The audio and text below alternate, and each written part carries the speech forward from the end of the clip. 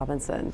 Hey, good evening, guys. Yeah, the gloomy skies certainly have led us to think that we might see some rain today. So far, most of us have remained on the drier side. However, there have been some showers skirting our far southeasternmost communities from areas down around Mount Olivet over towards Maysville, back towards West Union. But you can see even there now, those showers are on the way moving out of the area. This is part of a bigger storm system that basically crossed its way across the bluegrass and parts of Tennessee, taking a large shield of rain into the Appalachians. I want to draw your attention, though, to how far back to the west, though, the low clouds extend all the way back towards the Mississippi River. So we are going to be stuck in the cloudy skies for a while. And with some moisture kind of pivoting and rotating around this big system, I'm not going to even rule out the chance for maybe a very brief sprinkle overnight tonight. I don't expect most of us to see anything. So it's going to be cloudy, and as we told you yesterday, much cooler with those clouds. Temperatures will hover in the 40s the next few hours,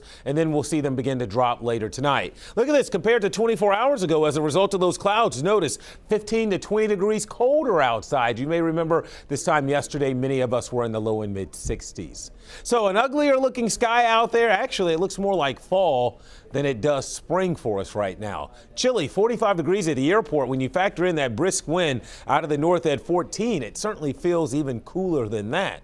So most of us today have been stuck in the middle to upper 40s. That's where we find ourselves right now, generally around 45, or give a degree or two on either side of 45 around much of the metro. With those clouds in place, temperatures won't change much the next few hours. So it's going to be dry if you want to get out, take a walk, take a jog, stretch your legs. But no, it's much cooler than it was yesterday. All right, here's a look at Futurecast. The main area of rain continues to pull away, and you'll see these little green dots occasionally.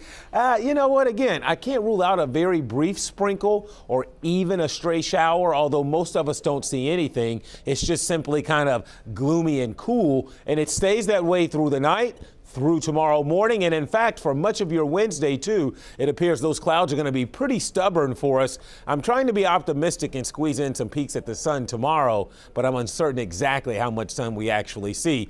Thursday would be a much better weather day in terms of how it looks and how it feels outside. So right now, cloudy, maybe a chance for a stray sprinkle or spotty shower tonight. Again, most of us are dry. We only drop to around 40, so we don't fall much tonight with those clouds. Still cloudy tomorrow, optimistically hoping for some late day sun.